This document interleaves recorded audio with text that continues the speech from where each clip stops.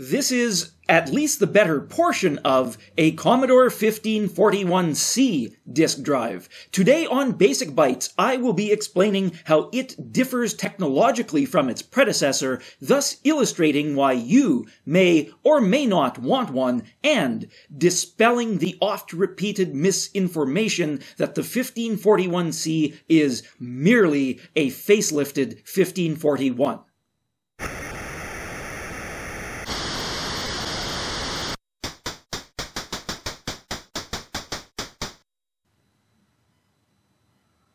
Greetings, it's JC at Basic Bytes, and today we're talking about the Commodore 1541C disk drive, released in 1986 along with several other updated peripherals to match the new aesthetic of the Commodore 64C, which came out that year. As you can already tell from the creamy beige shell, the 1541C is quite cosmetically different from the brown beige rainbow badged 1541s that were paired with the breadbox style Commodore 64s and sold like hotcakes during the early part of the 1980s, wherein they often made you believe you could cook a hotcake on them, especially if you had a couple of those stacked. As far as the top shell goes, the badge sported by the 1541C is quite distinct, and this drive is not to be confused with the very early white-cased 1541s, which were meant to correspond to the aesthetic of the VIC-20 at the beginning of the 1980s. Contrary to a belief I have often heard expressed, though, the 1541C is not merely a rebadged 1541. That incorrect assumption may have grown out of the fact that the 1541C does share a footprint with the 1541, combined with the fact that there just don't seem to be a lot of 1541Cs in the wild for people to actually look at and inspect. That would make some sense when you consider the timeline. The 1541C was released in 1986.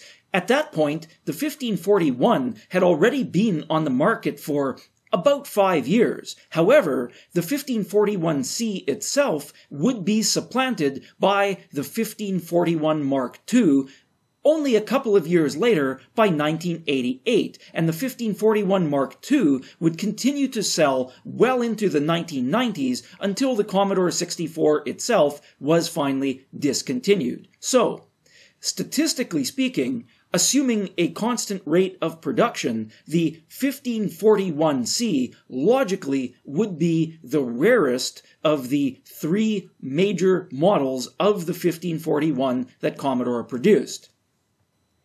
Given that I happen to have one here right now that I've just finished refurbishing, I thought this would be the ideal opportunity to talk about the three significant technological differences that the 1541C has from its predecessors, including, small spoiler alert, a track 0 sensor that you can even turn on and off yourself if you'd like to be somewhat adventurous. The first difference, which is readily apparent upon removing the top shell, is that the main board is quite a bit condensed versus the average 1541, in which it juts out quite a bit further. This condensation isn't just of technical interest, but practically gives you, the user, better access to the entire mechanical mechanism, which is important in terms of maintenance, namely cleaning the drive heads and lubricating the rails, which you should be doing on at least an annual schedule, or whenever your drive starts to develop problems reading from or writing to disks, given that old floppy disks, which in the modern day they all are, can more readily deposit dirt and residue onto the heads than they did when they were new. I won't herein give a detailed explanation of the process of cleaning and lubricating your drive mechanism, since that isn't the main thrust of this video. However, It just so happens that shortly before producing this video, I did another one which was an extensive peek inside the Commodore 1571 disk drive.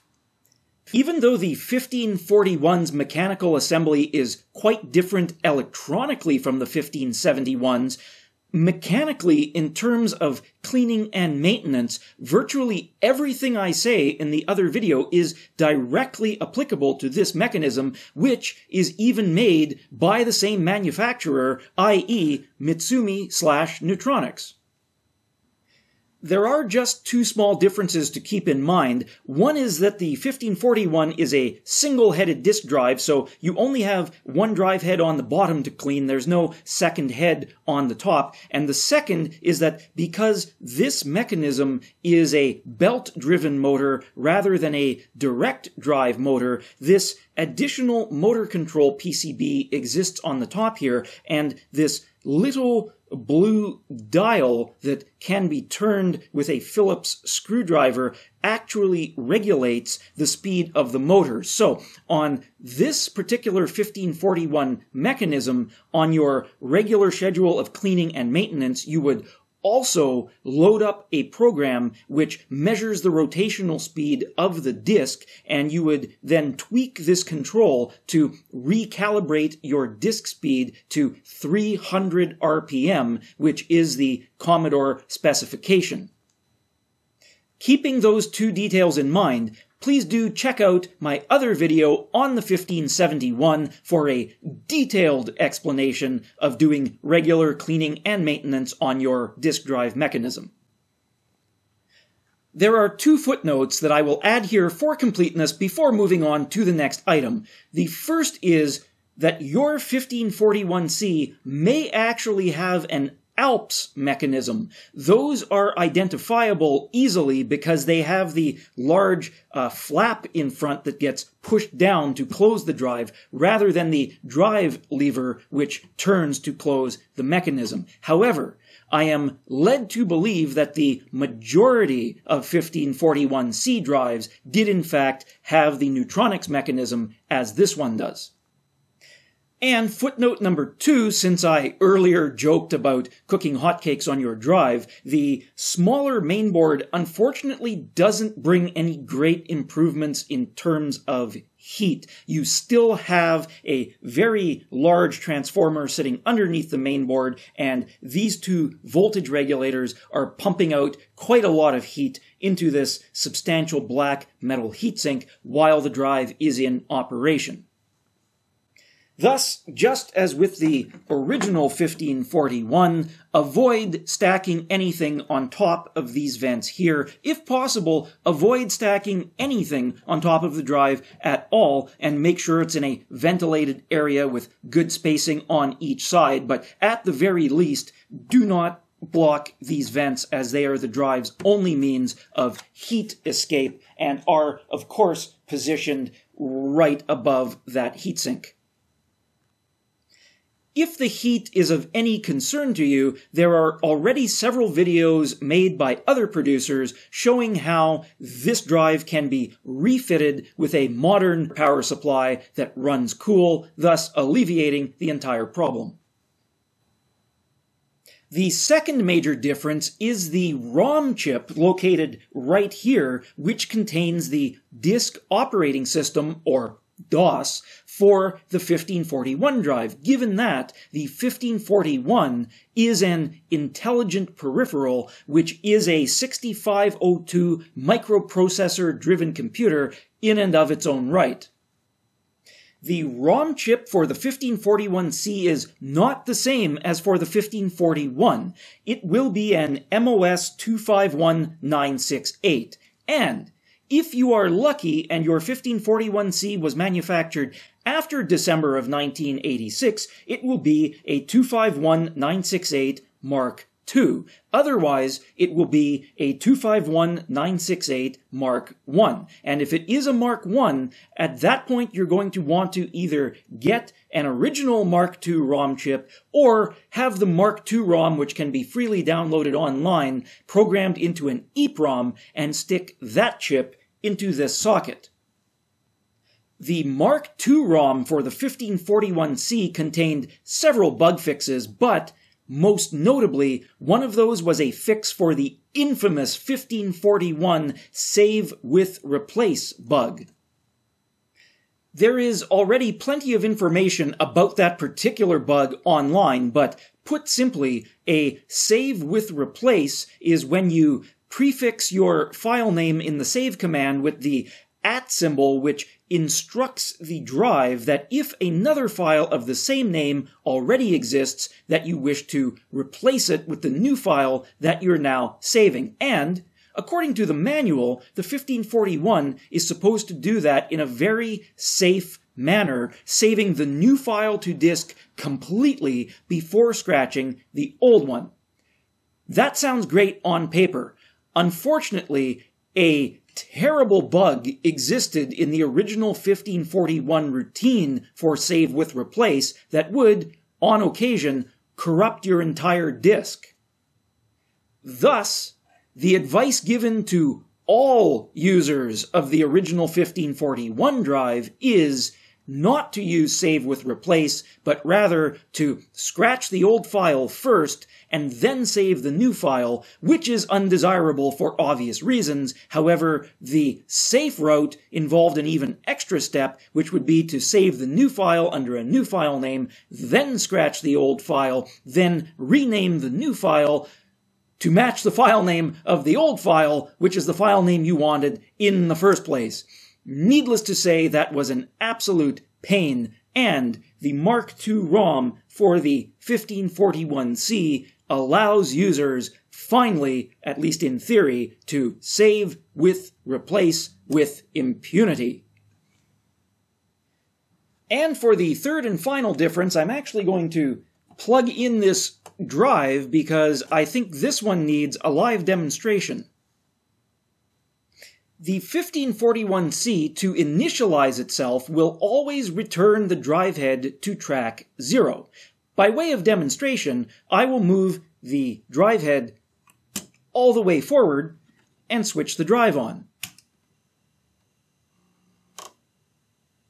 Note the head returns to track 0 upon power-up. How it does that is the interesting part for discussion here. This right here is a track 0 sensor, and its purpose is, of course, to notify the drive when the head has returned to track 0. In fact, if I slide the head forward, you'll notice this little plastic tongue jutting out the side right here. When the head slides back into position, that tongue inserts itself into the sensor, thus notifying the drive that the head is in position. However, even though this Neutronix mechanism contains a track 0 sensor, and even though Commodore intended to use it, they encountered a great deal of trouble getting it to function reliably, and thus every single 1541C, as shipped from the factory, was shipped with the track 0 sensor disabled. Listen to what happens when I turn on this drive with the head already placed at track 0.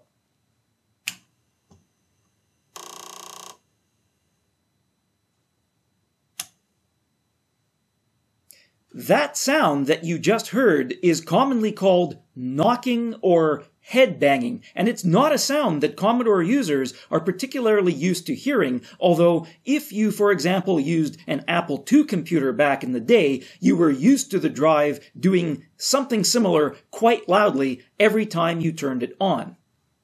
The reason for it is that if you don't have a sensor to tell you when you are back at track 0, you use a much cruder method, which is that on startup, your initialization routine simply tells the head to go back 40 tracks if, for example, you are using a 40-track mechanism.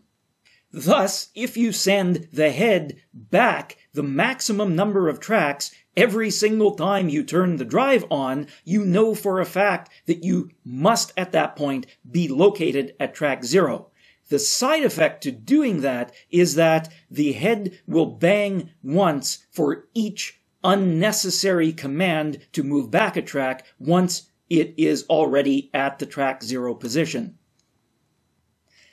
This gets more interesting in that the track 0 sensor on here can actually be very easily enabled simply by cutting jumper J3, which is located right beside this connector on the mainboard.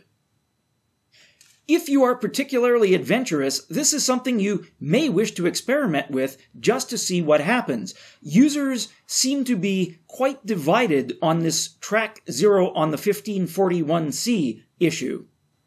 Some users feel that the constant knocking is actually a detriment to the alignment of their disk drive and report great results enabling the track 0 sensor, while other users who have enabled the track 0 sensor report all kinds of issues with the head seeking itself to the proper tracks thereafter, and presumably Commodore was experiencing those same types of issues, and those are what led them to disable the sensor in the first place.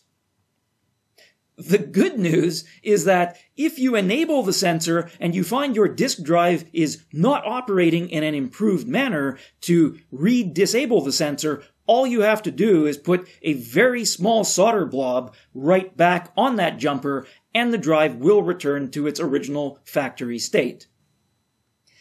In any case, as much as the 1541C is indeed an improvement over the original 1541, if for no other reason than the fixing of the infamous save with replace bug, I doubt that I will be going much further with this one. Personally, I am rather attached to my two original 1541 Mark II drives, which I still have from back in the day, one of which is presently in active service and may be appearing in a future video, and the other one of which is in storage because in this day and age, my primary disk drive is in fact a Pi 1541, which may also be appearing in future videos. If you found this video interesting or entertaining, please like and subscribe to Basic Bytes for more. Also, if you are one of the adventurous 1541C users who has experimented with the track 0 sensor, please leave a comment letting everyone know if you found it was better on or off. Or, in addition, if you have any experiences unique to this particular drive that you would like to share. Thank you for watching.